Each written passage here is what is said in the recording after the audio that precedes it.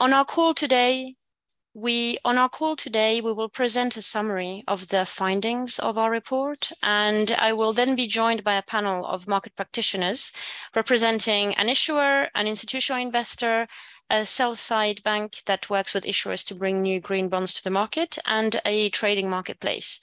But before I introduce our panel, by way of introduction, here are a couple of definitions about green bonds and the greenium before we kick off. So green bonds, as a reminder, are bonds issued with the proceeds designed to be exclusively used for green or environmentally positive purposes. And at CBI, we have been tracking this market for many years and even screen all issued green bonds in our database, where we then opine on whether we agree the proceeds are green or not.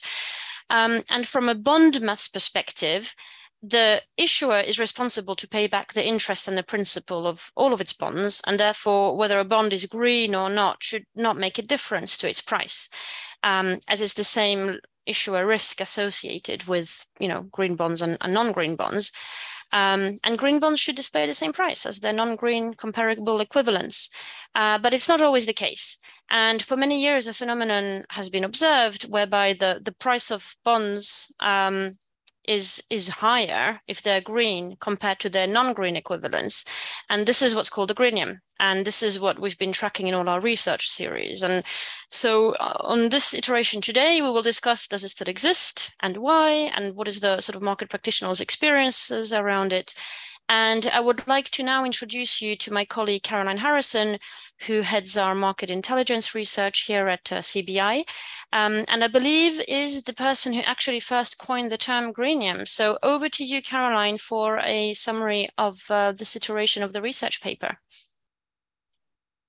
Hi, Elizabeth. Thank you for the introduction, and thank you everyone for joining our webinar. It's great to be here and have the opportunity to complete a 14th paper on this really, never-ending topic of whether or not green bonds can indeed achieve preferential pricing.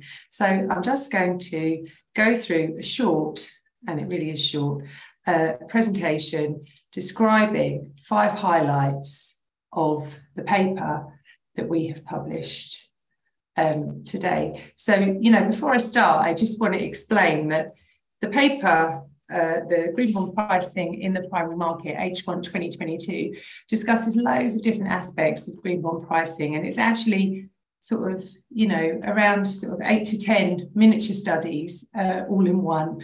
So the highlights that I'm going to touch upon today are by no means, the complete picture of everything that we've published on. So please, if you find the time, just have a read through the paper. So first of all, just to set the scene, in H1, it was quite a busy half, with volumes of green bonds being just 1% lower than they had been in the prior half year. This is not necessarily what you would expect, given the backdrop of macroeconomic challenges, central banks withdrawing their support and interest rates beginning to go up, and then also the invasion of Ukraine by Russia did not help with market stability, and these are things that could feasibly cause issuers to withdraw from the market. But anyway, as I said, the result was that issuance of green bonds was just 1% less than it had been in the prior half year. And this pricing paper includes the largest volume of green bonds that we've ever looked at. So we looked at 96 individual bonds for this paper, worth a collective total of $93 billion. So it's a decent number of bonds. So the conclusions, in other words, are quite reliable. So I'm just going to go through 5 highlights of the paper, as I said. The first highlight is something that we sort of repeatedly mention each time we publish this paper, which is green bonds did very, very well and generated more interest on average than vanilla equivalents in H1 2022. They achieved larger book cover and that enabled larger spread compression in the primary market. 20% of the bonds that we could build yield curves for achieved what we call a greenium, which means that they're priced inside their own yield curve. Now, that means that those bonds were sold at a higher price than other debt that issuer was trading in the secondary market at that time. And 20% of bonds is equivalent to 10 individual securities. So this is something that we see as value for issuers. So this is a reason really for issuers to come to the market and put a green label on their debt. Our second highlight is that green bonds tightened in the immediate secondary market. This is something that we have repeatedly seen throughout all of our studies. So after 7 and 28 days, we see that green bonds on average tighten by a larger magnitude than both vanilla baskets and corresponding indices in the secondary market. And we see this as being a benefit for investors because immediately the bonds go into the secondary market, the price increases. The third highlight of the paper is based on our first study of sustainability-linked bonds. So we looked at a sample of sustainability-linked bonds issued in 2021 and the first half of 2022 to determine whether there was any evidence of a greenium, and indeed there was. So the greenium, we noted, was more obvious among US dollar-denominated bonds and definitely more obvious in 2021 compared to the first half of 2022. So SLBs, we conclude, can help issuers to achieve pricing benefits in the primary market compared to vanilla equivalents. As said, this was observed more frequently among the dollar-denominated bonds, and there are a couple of reasons for this, which we highlight in the paper. One of them is that, in the dollar-denominated market, there tends to be less choice of large liquid green bonds with adequate transparency. So SLBs are kind of stepping into this space by offering a sustainability label on a large liquid bond. And the names that are issuing these bonds tend to be from a very diverse range of sectors, and the names tend to be very relatable to investors. So from this, we conclude investors are willing to support a large range of issuers on their sustainability journey. The fourth highlight is based on a study that we did using some TradeWeb data, where we looked at the liquidity profile of green bonds in the secondary market compared to non-green equivalents. So for this, we chose the real estate space and the utility space in euro-denominated green and vanilla bonds. The reason why we chose those two sectors is because there are a decent number of green and non-green bonds in both of them. So we noticed that indeed green bonds did maintain a better liquidity profile in the secondary market, and this confirms the results of a similar study that we had done a year earlier. So altogether, this could help.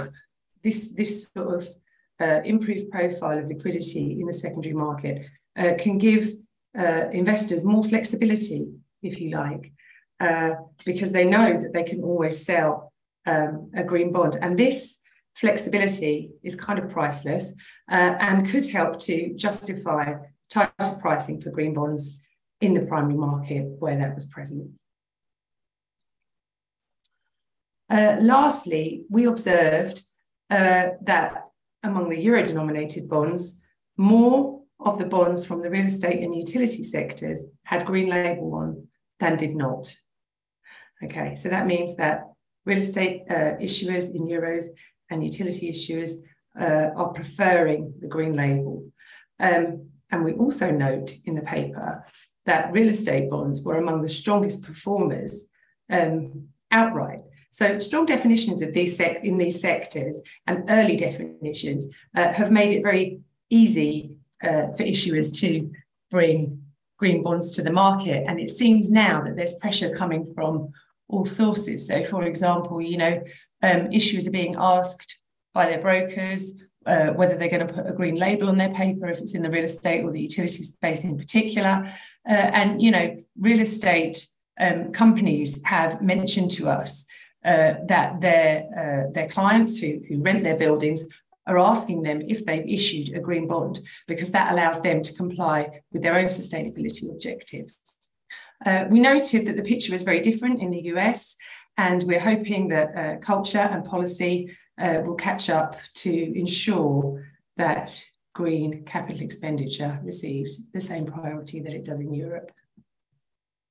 So those are the 5 highlights of our paper.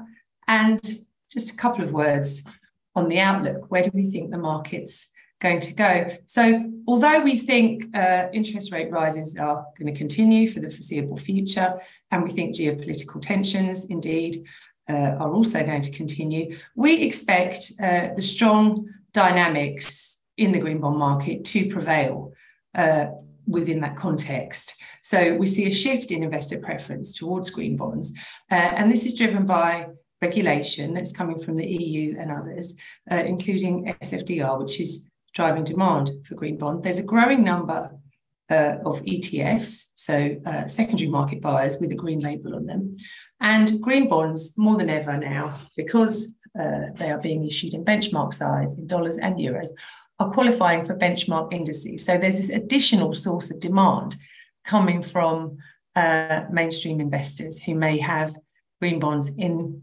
mainstream bond indices. The second point that we note in our outlook is the Inflation Reduction Act, which recently been passed in the US, could inspire more issuance in US dollars. So historically, and we've mentioned this repeatedly, there is a lack of large green bonds with adequate transparency coming in US dollars. And we hope that, you know, the IRA, which includes a spending plan on renewable energy, zero emission vehicles, energy efficient buildings and so on, will encourage more issuance in this space, giving investors more opportunity to, you know, introduce dedicated mandates. We would like to see more sovereign issuance supporting the market. Austria became the 13th member of the EU27 to join the market, and there are 14 sovereigns in the EU that still have not issued green bonds. So we're looking forward to seeing that over the coming years. You know, sovereigns are really going to be the source of growth in this market and will contribute to the required 5 trillion in green bonds annually that we expect to be issued in the near future. You know, from the perspective of sovereigns, we do note in our paper that investors do like green bonds from sovereigns. And in fact, France and Germany both reopened green bonds in the first half of 2022. And because their bonds were inside their yield curves, they were able to extend the pricing benefits of those. That's the end of the presentation today. As I've said, please go to the website, have a look at the paper, let us know what you think. And Elizabeth, I will hand back to you for a panel discussion. Thank you. That's great. Thank you so much, Caroline. There's definitely a lot to unpack there. And I would like to introduce our panel who are joining us for further discussion about the report findings. I'd like to first of all thank our panel for taking the time to join us today. I think we're going to have an interesting discussion, and I would like to maybe invite each panelist to introduce themselves, in particular their name, their role, and the institution. We will start with you, Christian. Yes, hello, hi. My name is Christian Engelen. I'm the head of unit borrowing and lending in the European Commission. We have, since the last 2 years, become one of the main issuers in the SSA market in Europe. And as part of our biggest funding program, we have also launched a very sizable green bond program and already issued quite sizable amounts, but there's a lot more to come. So we're very happy to share our views here in this panel from an issuer perspective. Thank you, Christian. And we definitely have some questions for you about how the experience has been issuing green bonds at that scale. And next, I would like to introduce Lizzie Nicol, please. Hi, everyone. I'm Lizzie Nicol. I'm a portfolio manager in the index fixed income team at BlackRock. I focus mainly on multi-sector global aggregate funds, but also our global green bond fund and our Euro green bond fund. Thank you so much, Lizzie. And next on the banking side, we have George Timont. Yeah, thanks, Elizabeth. So George Timont, nice to be discussing this topic with you all. I'm head of ESG syndicate at Crédit Agricole. Given our place in the market, we're one of the leading underwriters. We see a lot of flow come across our desk in the ESG space. That's across sectors, it's globally as well. So very happy to be involved in this discussion.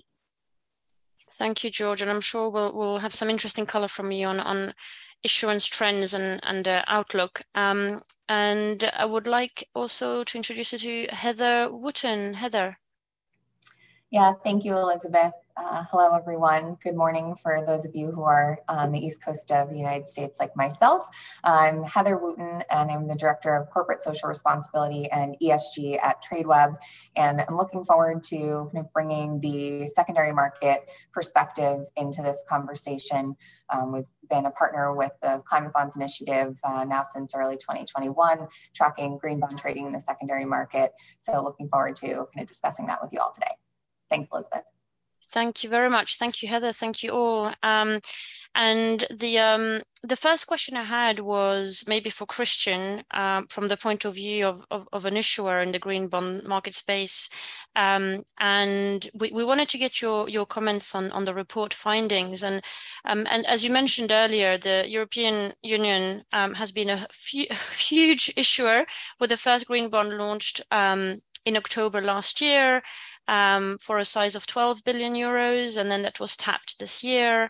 And then 2 new green bonds were launched this year for a combined size of 11 billion euros, I believe. Can you share your experience as an issuer? Did you witness the greenium at play, and was that an important consideration for you?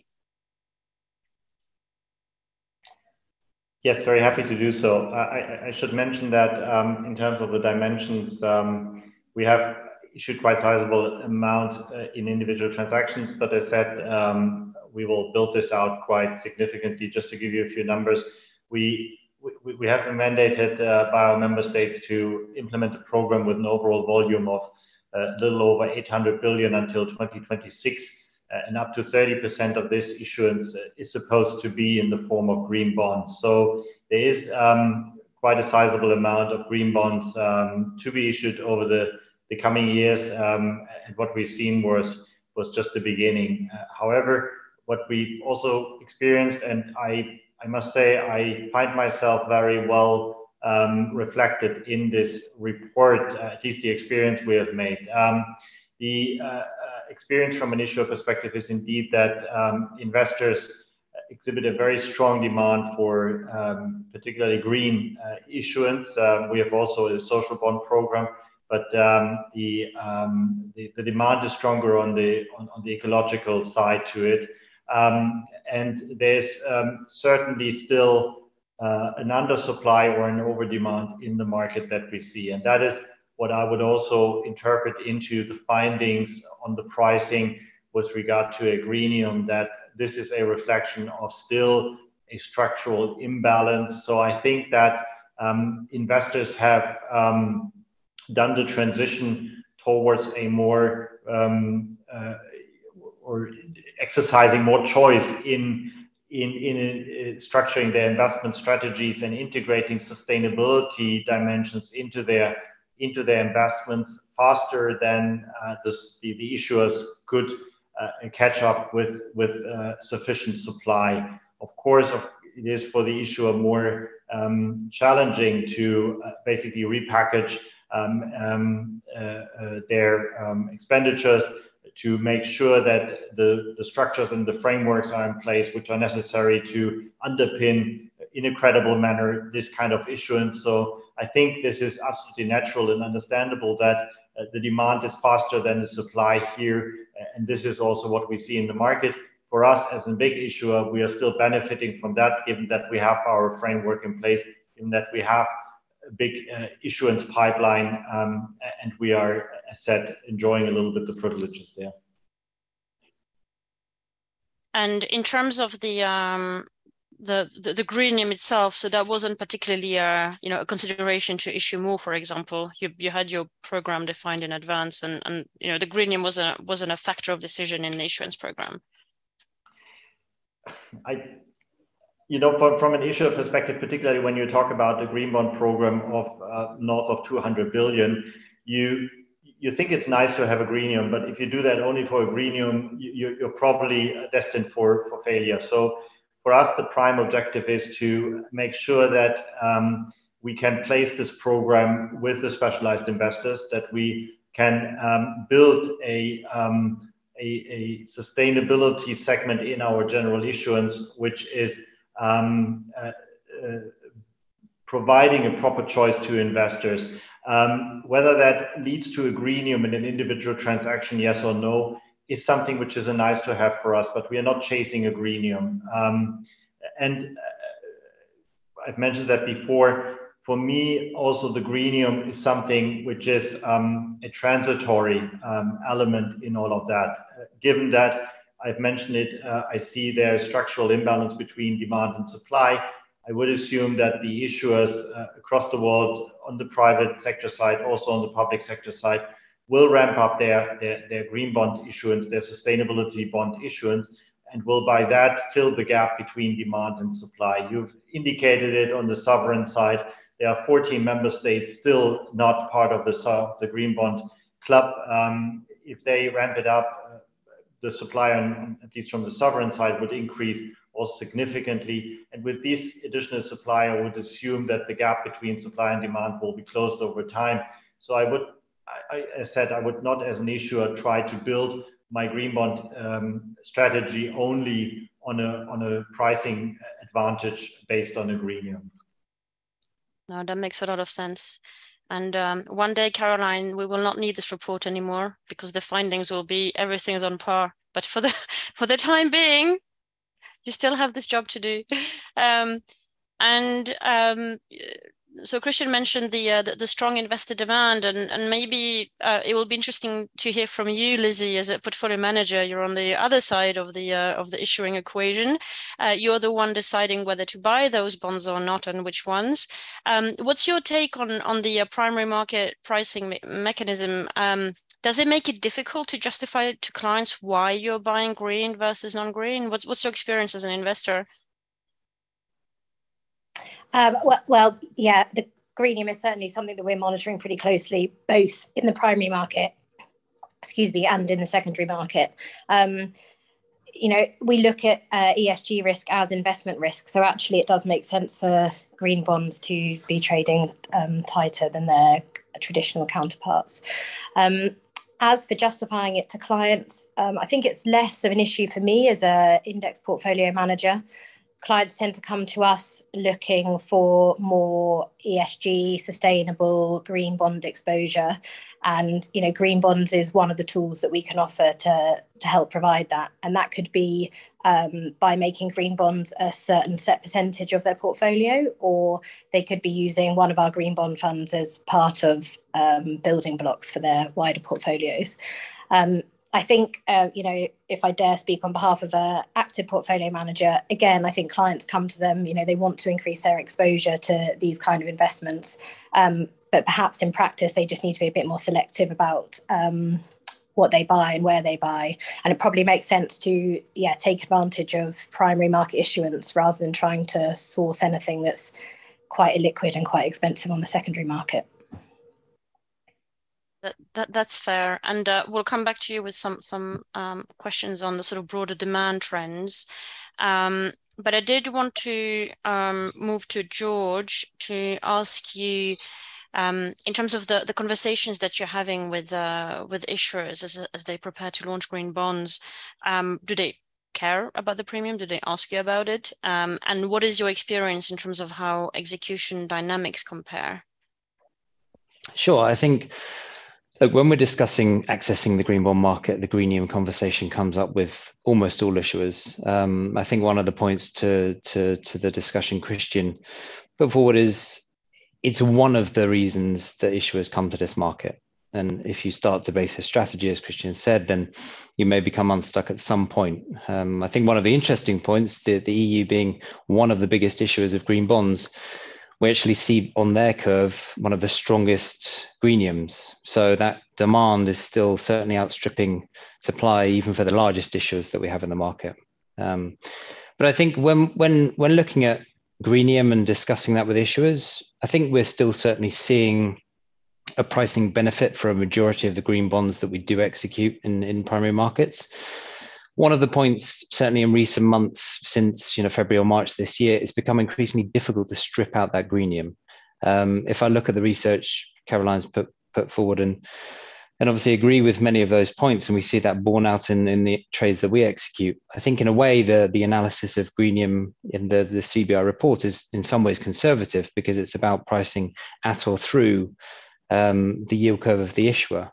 But when we're assessing the benefit for issuing green, we can make an argument as well that in this market where spreads, rates are very volatile, and indeed new issue concessions that have to be paid are quite volatile, it's increasingly hard to strip out the greenium. But equally, in some cases, we can see the argument, for example, if an issuer had to pay a 10 basis point concession for a equivalent conventional trade, and we felt that actually on that transaction they paid 5 basis points, then we could argue the benefit to the issuer of coming to the new issue market with a green trade was 5 basis points. So that's also one of the conversations we're having in these particularly volatile markets, where it's hard to necessarily be pricing through curves, but it's about showing the benefit of issuing in green format. But clearly it's one of the benefits. Again, as Christian alluded to, there's numerous benefits. I think one of the other strongest points is investor diversification, not just new investors, but unlocking extra pools of liquidity within the existing buyer base for that issuer. And that's something we can see strongly with the very dedicated ESG investors.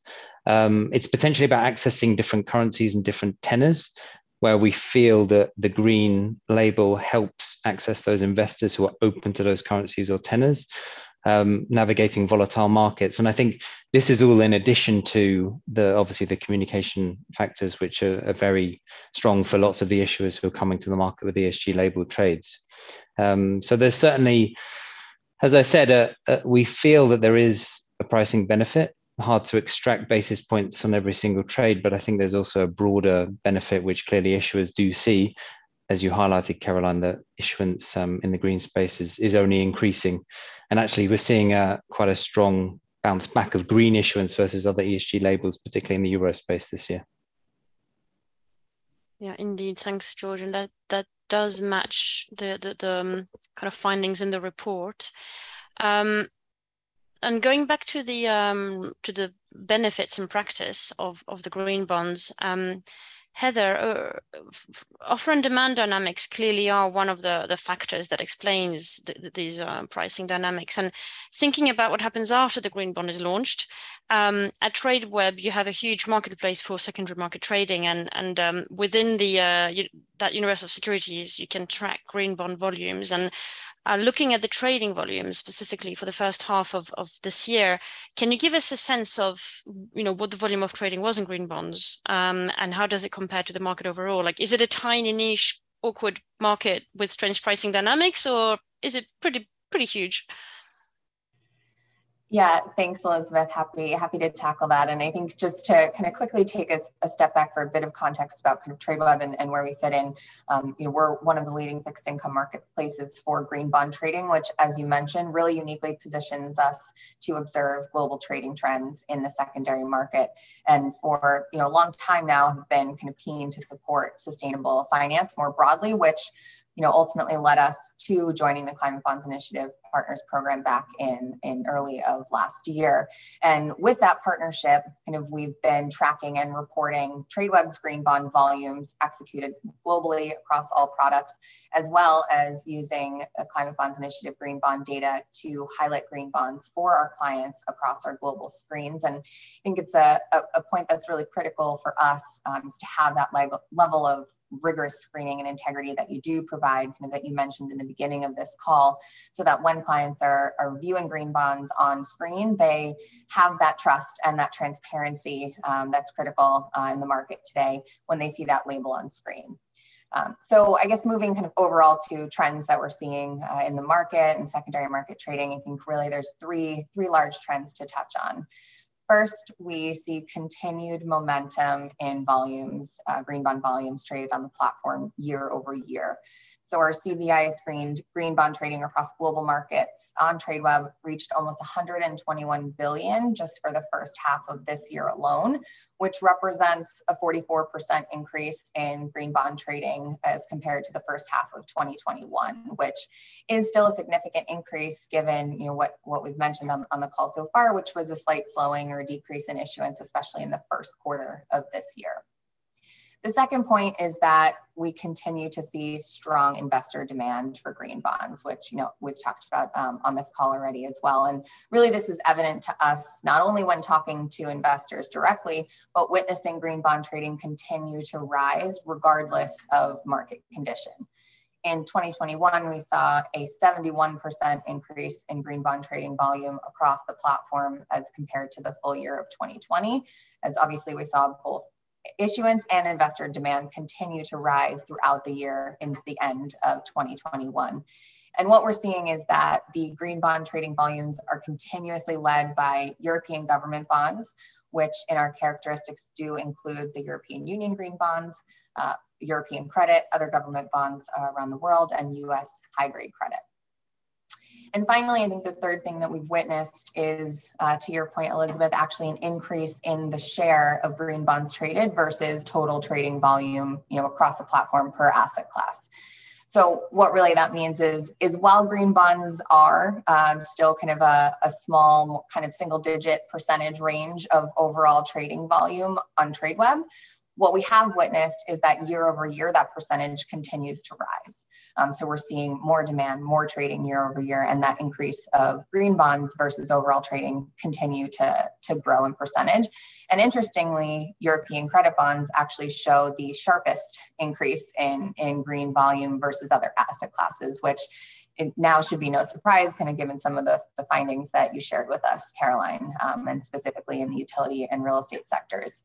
And really kind of what all of that means to us is that these are all indicators these trends are likely to continue, especially as we see green bonds becoming increasingly more mainstream. That's great, Heather. Thank you very much. So encouraging healthy dynamics on the trading side. By the way, if any of the panelists want to jump in with any comments, you're very welcome to jump in. I did have a question for George at this point, referring back to the fact that this year was a challenging start to the year. Well, not just the start, generally, with rising rates, inflation, geopolitical turmoil. It's probably the first kind of period in the life of green bonds, specifically where rates are going high that fast, and that has had a knock-on effect on issuance patterns. We only saw a 1% decline in issuance of green bonds in our data set this half of the year versus the previous, which is not bad considering this environment. And so, George, from the point of view of on the syndicate desk, are you seeing issuers being more committed to the green bond issue plans? We have heard anecdotes of issuers sort of pulling off their plans to launch, except maybe the green bonds. Are you observing any of that? Yeah, I think from let's say an issuer perspective, there's more and more interest in the product, and I think that's fueling the growth in the market. As you said, if you look at volumes globally year on year, of course we're down quite significantly. But there's been quite a jump in terms of green issuance as a proportion of supply coming through, and particularly in the euro market, actually. So it's interesting to pick up on the euro versus dollar differences as you touched upon. It's quite clear that the dynamics we're discussing are certainly more pronounced in the euro market. And I think interestingly, talk about plans and issuers and and what they're doing and committing to green, I think we do see some instances where dollar and euro markets are open to individual issuers. And the target from an issuer perspective is to really save and reserve those green eligible assets expenditures for the euro market. Because we see more pronounced demand, a greater pool of dedicated funds, ESG focused funds. And that's clearly something which goes on in our discussions with issuers too. And it's created that virtuous circle in a way that we see in the euro market, about 25 to the +% of supply coming through in ESG format. That's in euros globally. And in the dollar market, it's more around 10%. We've seen that pattern in the last couple of years. And green supply in euros as a proportion of ESG total supply has jumped from 50% to about 65% this year. So it's some issuers choosing to access euros versus dollars, but it's also coming back to some of those points that I made in terms of the benefits of issuing green. We certainly feel there's a stickiness of investors potentially willing to accept a slightly tighter price, accessing markets in slightly more volatile conditions. And we certainly feel the broader benefits of issuing in green are quite pronounced, particularly in these volatile markets, which is being borne out in the figures that you've seen and I've mentioned. That's great. Thank you, George. And I do have some broader questions about trends in different regions. And Caroline, did you have a comment? Yeah, I just wanted to jump in actually and say that what is really interesting is that it appears that the SLB market is, in terms of sort of the large, more liquid bonds, appears to be maturing more quickly in US dollars compared to euros in terms of currency denomination. I think that is because euro investors are comfortable with the use of proceeds format. They like the use of proceeds format, and there is supply available from a massive range of issuers. So the euro market, as George just mentioned, is deeper and broader. We have massive issuers from every area of the market, supported by benchmark issuers such as the EU and large sovereigns. So the market in Europe is considerably more sort of liquid, deeper, broader. However, this development of US dollar denominated SLBs and the fact that investors do appear to like them to the extent that they're willing to sort of pay through the curve for them, for me is definitely very, very interesting, and in some ways sort of demonstrates the differences in sort of approach to responsible investment between sort of the two investor types. Thank you, Caroline. And going back to Christian and the EU plans and the huge sort of issuance there, I think all the issuance so far has been in euros. And without giving us anything that's not public, obviously, are there any plans for dollar issuance? So at the moment, is it all in euros?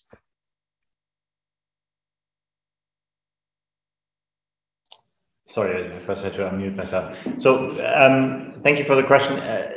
Let me first come back to one point George said, because I think it's worth really pointing that out. I think he's very right with pointing to the benefits in this current market environment. So determining a green is really a tricky exercise in a world where new issuance concessions are increasing and putting an additional challenge towards issuers. By the way, can you continue to hear me? Yeah, the line is a little bit patchy, Christian. Hello? Yeah, can you hear us? The line is not very clear. It's kind of dropping. Can you hear us? I think we have a connectivity. I can hear you. Can you hear me? Yes, you're back on now. It seems to be better now. Okay. Very, very sorry. Yes, there are some technical issues. I try to be very brief. To your question, so we manage our green bond issuance as an integral part of our overall issuance strategy. So we don't take a separate curve management for the green bonds. Over time, it should basically also broaden out to the whole maturity spectrum. starting from longer end and then broadening it a little bit into the more medium and shorter term maturities. And with that in mind, we also do not design a specific issuance approach for the green issuances, including we would not go for other currencies, because we generally will not issue in other currencies. We are the issuer for the European Union, and the euro is the currency of the European Union, and this is where we issue. We also do not see any lack of demand in euro in that segment. So the benefits are not that obvious, and for us it would be a big step to issue another currency for many reasons, including also political considerations. And it seems the demand is there from the euro component at the moment, anyhow. And I did actually want to ask you if, I mean, the scale of issuance of the EU has been absolutely enormous. Did you expect the oversubscription levels that you got, or were you a little bit nervous going into it, especially in the first half of this year? You mean generally, so conventional and green bonds, or only related to the green bonds? Because it's a phenomenon which we have seen across all our issuances. Luckily, we were really lucky, and it shows that investors have really bought into the product and the narrative we have brought to the market. So we knew that we have an attractive product to offer. It's highly rated, it's very liquid, and it is basically linked to a very credible narrative behind it. It's offering investors a diversified exposure to the Euro member states, or EU member states, and a good asset in Euro. So we knew that there is a lot of interest in the market, but we were positively surprised how strong this interest is across the conventional and the green dimension. But on the green side, then on top, we were also very pleased to see that there is a very strong demand and a very broad investor base interested in that. And it goes back to what George also pointed to. We see that this is really a stability anchor also in a more challenging market environment, where issuing with a green label can give you an additional element of stability in terms of the demand and the investor base you're approaching. So it has turned out very well for us, better than initially hoped for. But of course, we also know that going further into the program and issuing more volumes, probably the primary issuance becomes a bit more challenging, but over time also the secondary market liquidity will improve with increasing volumes, which can then help a little bit. So I think there is a certain balance in that, and we just need to build on this. For the moment, it's getting a bit rougher for all issuers, particularly big issuers, but we are quite confident that we are well positioned to go through that, and let's see how long this positive narrative also resonates with to support the trend. That's great. Thank you very much, Christian. And we lost you a little bit for the last 5 seconds, but that was very helpful. And I love that you answered the question from the point of view of not green specifically. And one day when Caroline doesn't have a job anymore analyzing the green, and we'll actually be talking about issuance patterns, and green will just climate friendly investments will be just what the market is made up of. But I'd like to move to Lizzie, because you're on the opposite side of these issuers that are coming to the market, and especially the books that are severely oversubscribed. You're there competing with all the other investors trying to access these bonds, and as we've discussed, the demand is extremely high. You run a very large book of fixed income assets, and most of them indexed, and including the iShares Green Bond ETF and index funds. How difficult is it to source these new green bonds with so much demand, and especially for the popular names like the EU? Yeah, absolutely. I mean, we definitely see that the green bonds are more oversubscribed. I looked at some of our stats earlier, and just looking in Euro corporate space, the first half of this year, we see the green bonds are 2.6 times oversubscribed, or 2.6 times subscribed, and the non-green 2.2. I think it actually sort of differs between sectors. So going back to the report and what Caroline says about utilities, green bonds in the utility space now are fairly standard. So perhaps there's sort of less excitement over those, whereas, a sector where there's less green issuance, so perhaps tier 2 fins or even autos, we'd really expect the demand to be high on those ones. I had a look over our orders for the past sort of few weeks, and our fill rate is anywhere between sort of 30 and 70%, which actually isn't too dissimilar to the conventional bonds. I think, as George was saying, it's been a fairly volatile few months in the primary market in general. So yes, in answer to your question, it is quite challenging. It's certainly more important on the green bond portfolios that we can get exposure to those bonds, because on the broader index portfolios that contain non-green and green bonds, we can always proxy the risk of the green bonds with a non-green equivalent. So, if we couldn't get hold, it wouldn't be the case for a treasury, but or say Volkswagen, for example, if we couldn't get hold of a Volkswagen green bond, we could proxy that with a non-green bond of a similar maturity.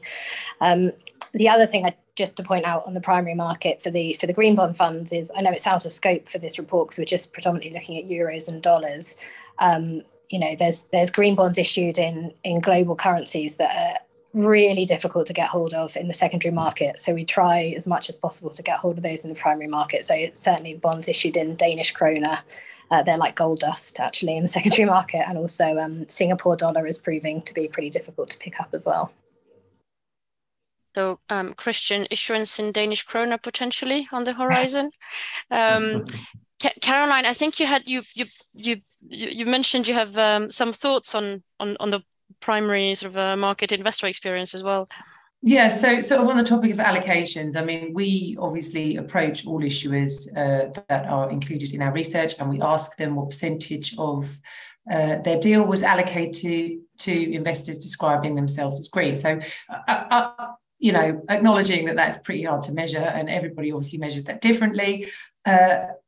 We have seen a sort of upward trend towards green investor preference from issuers and brokers. But what I would like to know, and perhaps Christian, this is a question for you, is whether you would consider using the SFDR, and in particular the Article 9 classification, to offer preferential allocations of your green bonds to investors that have really demonstrated their green credentials, thus sort of making a bit of a virtuous circle, and as an issuer sort of doing your bit to green the sort of broader investment universe. It's an interesting question, and certainly we have given it a lot of thought how we structure the allocation of our green bond issuances in order to strike a proper balance between building out a broad investor base, but also serving the specialized investors a bit better. Indeed, we offer a slight top up in terms of the allocation for specialized investors, but it's not a lot. And I would personally think that over time, in any case, every investor, every institutionalized investor, every big institutional portfolio will need to have a green component. So the specialization becomes a bit of commodity in the market over time. That's the idea behind it. And I think this is also how we should think about sustainable finance in general, that it becomes just another dimension across all groups of investors, and that it's not just a niche market for highly specialized investors. So I think we are trying to strike this balance by yes, giving a slight top up to specialized investors, but also serving well in the allocation non-specialized investors to pull them into the sustainable finance space and make sure that we support and facilitate the broadening out and the diffusion into the whole system of sustainable finance. And actually, this might be a good place to maybe debunk a myth with Lizzie's help, where the question to Lizzie is, to what extent do you buy green bonds only for funds or portfolios that are called green bond fund or green bond portfolio versus a normal corporate or aggregate or a fund that is eligible, where green bonds are eligible to buy into? Yeah, I mean, that's not the case at all. So we participate in the green bond new issues as we do with non-green bond new issues across all of our index portfolios. So we proactively manage throughout the month towards the forward benchmark. So any bond that is going to enter that forward benchmark, we want to get exposure to on the primary market. And we do that to minimize T costs rather than try and rebalance on the last day of the month. The slight nuance really is that with the green bond index, the bond may not necessarily enter the index the following month, because it could take up to 6 months for the ESG provider to do their due diligence on the bond and make sure that it meets the green bond criteria and the use of proceeds required to be eligible. But no, yeah, that's absolutely a myth. We buy those green bonds across all of our index funds, whether they're green or not. Thank you, Lizzie. And indeed, it is it is true that the green bonds are hidden and eligible into normal fixed income indices too. So I think, George, did you have any comments on the allocation to more specialized green investors for new issues? Yeah, I think so. In a way, it's quite a tricky topic, so I hesitated whether I wanted to jump in on it. It's I think the difficulty is there's a range of metrics you can use to assess whether an investor is green.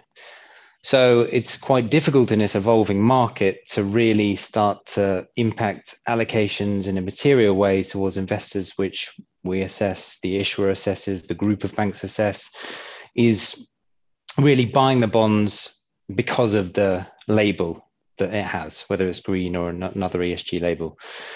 So it's quite a tricky topic, and I think amongst the market, there's broad consensus over what kind of indicators we look towards. But I think at the moment, it's, as Christian said, one of the other points on the flip side of that is encouraging the broader investor base to buy into green bonds, to buy into ESG label bonds, and have that as part of their strategy as well. So it's quite a fine balancing act at the moment. I mean, one thing, to your point, anyone can buy a green bond for their funds. One thing we can look towards is indeed the skew of ESG bonds versus conventional within certain portfolios. And if we have that information at the time of the order, that can be used to discuss and see whether there is an increase in allocation. Some issuers look at it in different ways. Some like to give a slight uptick to green accounts. Others have a very strong view of opening it to the broader audience. So at the moment, I would say there's no definitive way of how we treat allocations. It's something which I think the market has to continue to evolve.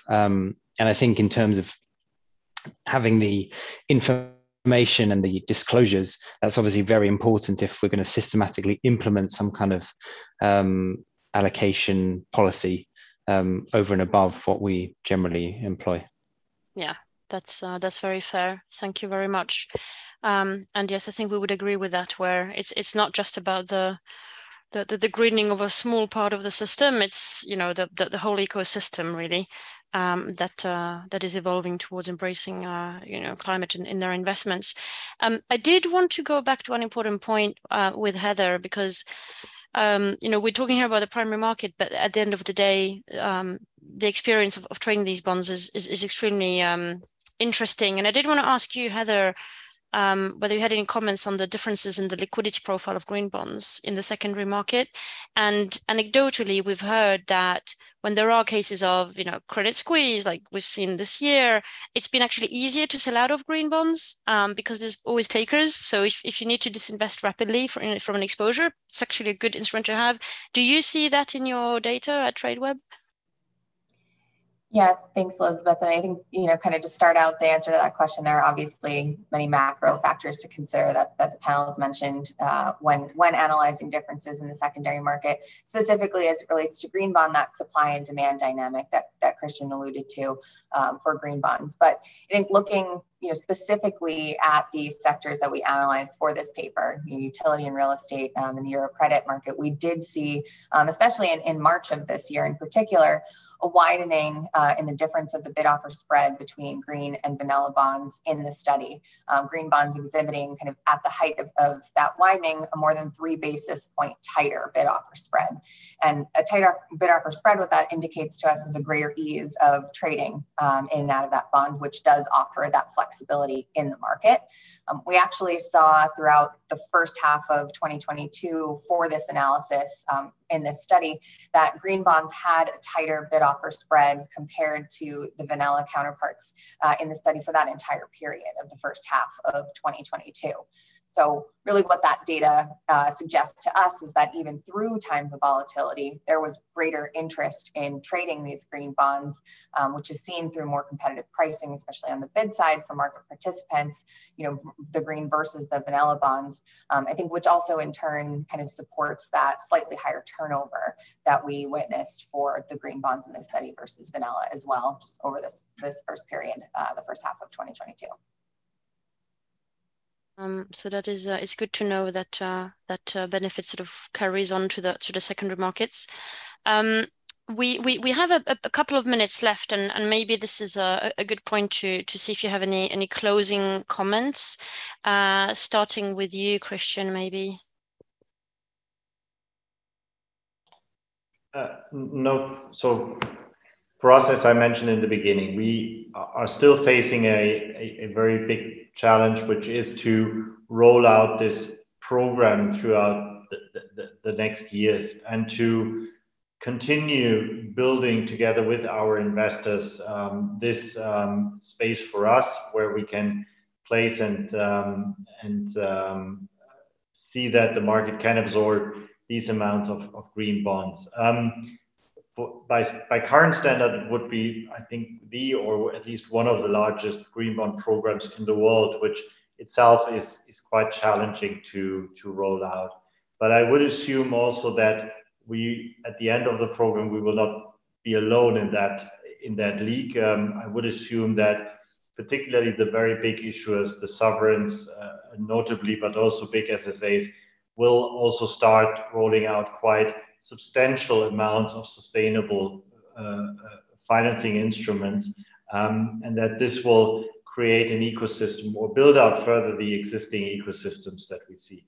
I also want to reiterate what I've mentioned, that for me, this is not a niche of the financial system anymore. It's a dimension which goes across the whole system, and it needs to give all investors choice in their investment strategy, whether they want to go for the conventional route or take a sustainability angle to that.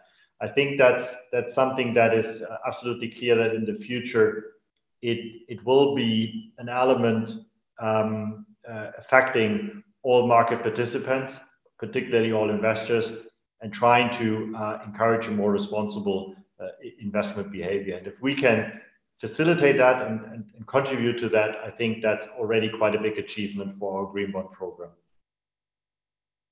That's great. Thank you very much, Christian, and we'll be following with great interest and support the continuation of the program. Lizzie, any final thoughts on your side? Do you foresee kind of continued interest and growth in this segment on your side?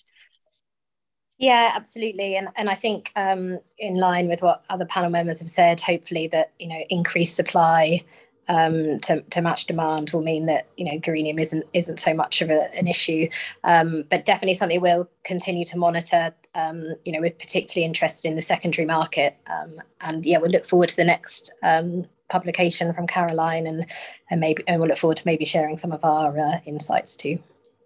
We'd love to. Thank you very much, Lizzie. George, any kind of final thoughts on trends to come for this year? Yeah, I think probably picking up on those last couple of points. I think, look, clearly when we're looking at the market, it's investors, issuers. We can't go too far one way or the other. So I think, to Christian's point, in terms of the longevity of the greenium, we certainly still see in the near term a number of factors to suggest that it will persist and be available to issuers. But on the flip side, as you pointed out in the research, Caroline, there's obviously in many cases an improved performance in secondary markets of green bonds for various reasons too. And therefore, as an investor holding the bonds, having access to them in primary markets, there's an uplift as well. And we see it most strongly in the EU curve, but obviously in a range of issuers too. So I think that's obviously the kind of dynamic at play in some respects. It has to be something for both sides of the capital markets. And I think, the other point in terms of the virtuous circle of investors, issuers, and investors setting up different strategies and funds. I think the more issuers in the market, the easier it is for an investor to set up a strategy, be it green, be it social. And just on that social point, I mean, that's obviously one topic which is on the forefront of some investors' minds too. A bulk of the supply is dominated by the EU Short Programme, by another couple of French issuers. And the more issuers that come into the market, the easier it is for an investor to start to set up a strategy and develop that and implement that in through their various funds. So I think, those are the couple of things on the outlook. And, I think ultimately when we see the steady state, maybe we do lose a bit of the greenium as we've touched on a couple of times. But in some ways, maybe that in the medium term, the issuer level analysis starts to dominate and you start to see real outperformance of peers within certain sectors as we get increased data availability and implementation of, let's say, a top-down issuer approach, which I know lots of investors do implement anyway. So I think those are probably the few things which we see developing in the near to medium term. That's great. Many thanks, George. And Heather, any thoughts from your side to round up, especially perhaps on how the buy side is getting organized around these topics? Yeah, absolutely. I think to just kind of build off of what Caroline had mentioned and what Lizzie had mentioned as well, in speaking with the buy-side clients that are trading on Tradeweb, we do see the grand majority have some sort of ESG or sustainable investment consideration, obviously to varying degrees depending on the investment advisor themselves, the size, so on and so forth. But we do see that increased demand from across kind of global participants on the platform. I think what's interesting and kind of in keeping with this conversation, obviously Europe as a region being the largest cumulative green bond issuer, we're also seeing the largest trading volume out of Europe, both European government bonds and European credit bonds making up nearly 80% of the trading volume on Tradeweb.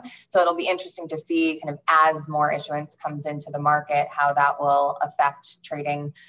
Will we see kind of a increase in trading with issuance? Will we start to see different patterns in the market? And that's something that we've been tracking closely and look forward to seeing kind of how the issuance dynamics play out into the secondary market moving forward. It will be interesting to see the development in this coming year. Thank you all, Lizzie, Heather, Christian, George. It's been really a pleasure to have you here today. I've enjoyed the conversation very much. For anyone who's interested in the paper, we've included it in the link. It's also available on our website, and please do reach out for further discussion on this topic. We're always happy to chat about green bonds. So thank you all again, and thank you again to Tradeweb for the support as well. Have a nice end to the day. Thank you. Thanks for having me. Thank you very much. Take care, everyone. Bye.